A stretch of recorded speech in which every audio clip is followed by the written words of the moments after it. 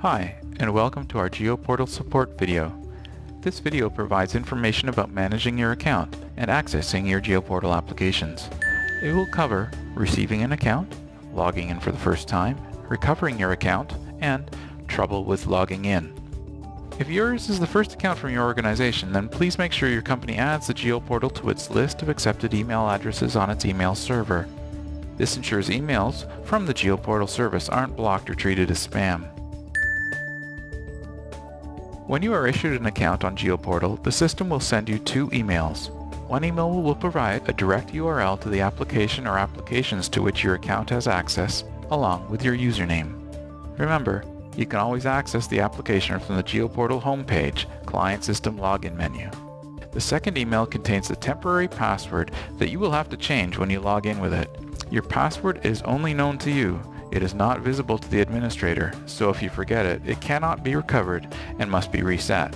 If you do not see the emails, check your spam folder. If they aren't there, contact your GeoPortal administrator.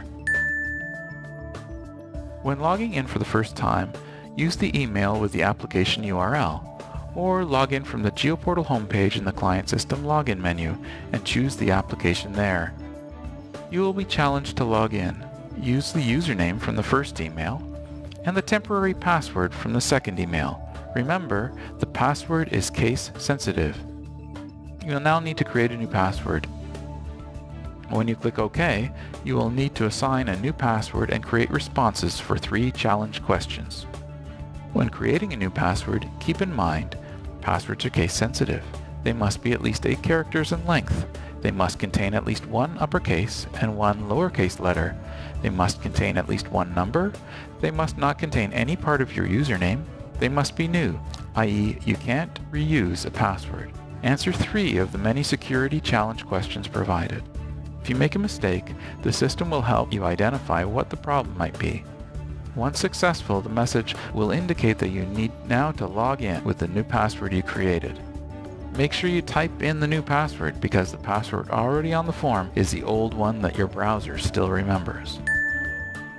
If for some reason you are locked out of your account and it needs to be reset, there is a password reset function on the home page beside the login that you can use if you have already set up your 3 challenge questions. When you do, the account reset process will kick in. Provide your username and email address. Answer one of the challenge questions you have already set up. Wait a moment for the email to arrive with confirmation and a temporary new password. When you get the new temporary password, log in and you will be prompted to change it. If you don't see the password change form, it's likely browser pop-up blocking settings need to be fixed to allow pop-ups. See our GeoPortal support video or the support page if you need help with this. Once successful, you now log in with the password just created. And don't forget to type in the new password because the password showing is the old one. If you get an authorization error when logging in, it might be because Windows remembered the last domain you logged onto. But that domain might not have access to the internet in the GeoPortal applications. If so, log in with Use Another Account and type in your username and password. In the username field, some government accounts may need to specify the domain web02.